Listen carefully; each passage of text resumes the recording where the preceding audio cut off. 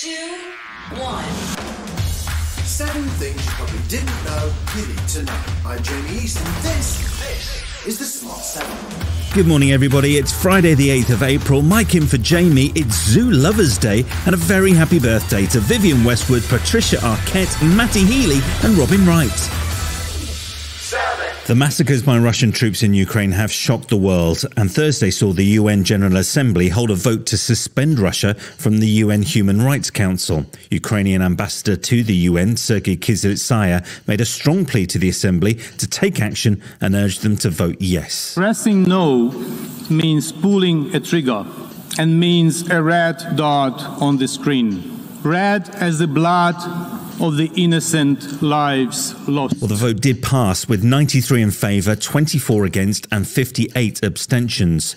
The move was championed by US Ambassador to the UN, Linda Thomas-Greenfield, who described the vote as important and historic. Once the vote suspending Russia passed, the Russian delegation announced they decided to give up on their membership anyway.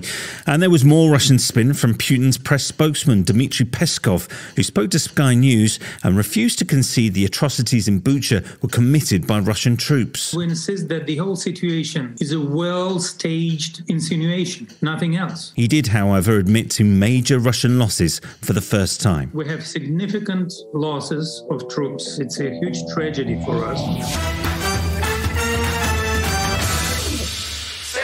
NATO's foreign ministers met with Ukraine's Dmytro Kuleba in Brussels on Thursday. He had an urgent message for them as Russia looks to reposition its troops for a renewed assault on the east and south of Ukraine. My agenda is very simple. It has only 3 items on it.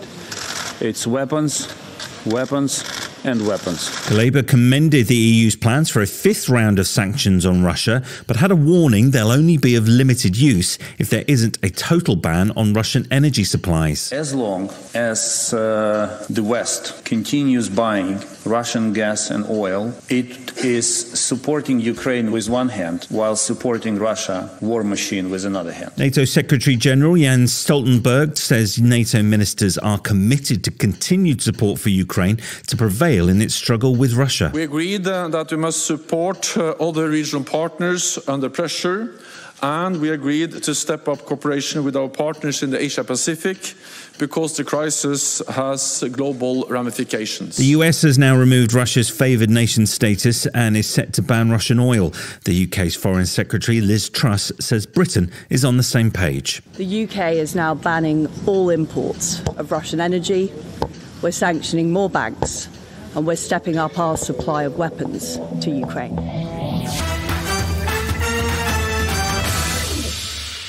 The government finally announced its new long-term energy strategy on Thursday. The intention is to develop energy independence and increase the amount of power from wind and hydrogen. It also features a significant investment in nuclear energy, which got Boris all patriotic. This is the home of nuclear energy. We first split the atom in the UK. We had the first civilian nuclear power plant. We're bringing nuclear home. Hey, go on, Boris, it's coming home, it's coming, fission's coming home.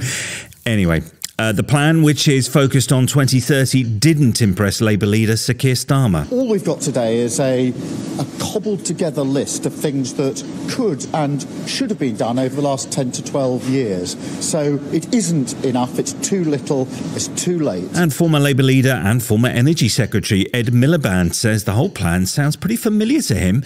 In fact, he may have left it on his desk. I left a plan for 10 sites for new nuclear. We've had 12 years of the government not doing it. But look, all of that's ancient history. They should be getting on now with new nuclear, but they should be getting on now, Kay, with onshore wind, solar and insulating homes. That's what can make a difference.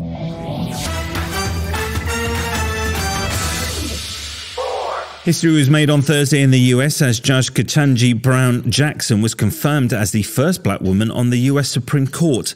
The Senate vote was confirmed by the first female vice president, Kamala Harris, who was delighted to be part of an historic day. On this vote, the yeas are 53, the nays are 47, and this nomination is confirmed. The Democrats' Senate Majority Leader Chuck Schumer summed up the significance of the moment. We are taking a giant, bold, an important step. This is a great moment for Judge Jackson, but it is even a greater moment for America as we rise to a more perfect union. Still to come on the Smart 7, Tiger roars back into action at the Masters, and James Corden is back out on the road. Right after this.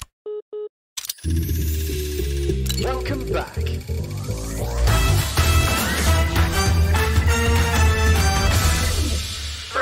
There was Europa League quarter-final action on Thursday night. Rangers lost 1-0 at Braga, but still have a second leg at Ibrox to come, while West Ham had Aaron Cresswell sent off for pulling down Moussa Dembele, but battled back to secure a 1-1 draw against Lyon. The opening day of the Masters Golf in Augusta saw Tiger Woods back on the famous course in pursuit of a 6th green jacket. He did pretty well for someone who's half man, half machine and hasn't played a major for more than a year, finishing the first round on 1 under par in a tie for 10th place. What a reception, what a reaction, what a statement. He steps up and posts an opening round of 1 under par 71, a round many of us never thought we'd ever witness.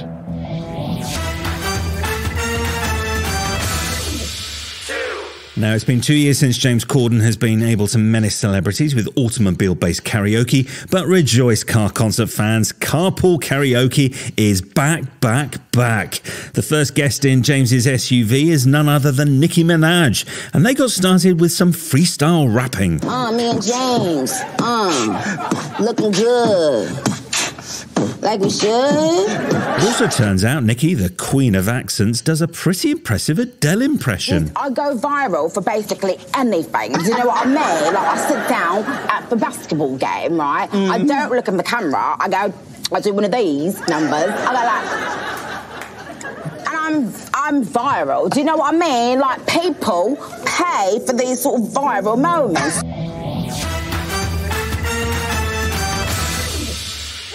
Benedict Cumberbatch is a busy boy these days, from Power of the Dog to babysitter in Spider-Man's No Way Home. And now he's back in his own movie, Doctor Strange and the Multiverse of Madness.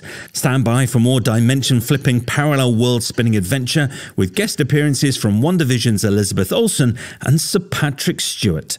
It hits cinemas on May the 4th. I've been dreaming every night. The same dream. Every morning, the same. This has been the Smart 7. Wherever you're listening, do us a favour and hit the follow button. We'll be back tomorrow at 7 a.m. Have a great day. Written, produced and published by Daft Doris.